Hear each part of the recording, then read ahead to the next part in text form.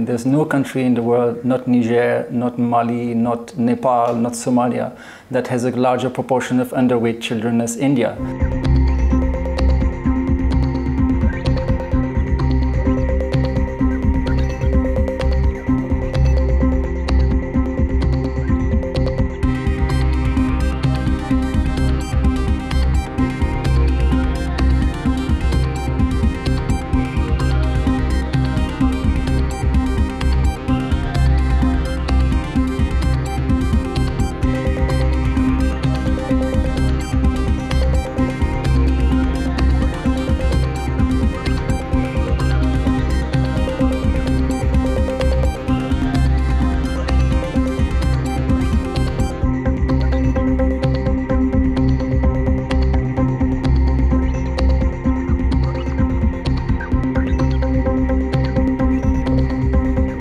There's no country in the world, not Niger, not Mali, not Nepal, not Somalia, that has a larger proportion of underweight children as India.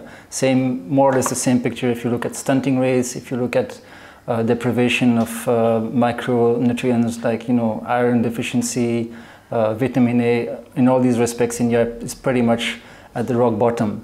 Now, one reason for that, which is fairly obvious, is what I've just shown, that a nutritious diet is just beyond the reach of large numbers of people. I mean, if you were to replace this basket with what people actually need for a healthy living, some eggs, bananas, diversity of vegetables and milk and so on, and provision for children and all that, it would just be way beyond the poverty line. So I think huge numbers of people just cannot afford a nutritious diet. That's one part of it. I think, but I think it's just one part of the fact that basically all the enabling factors are missing.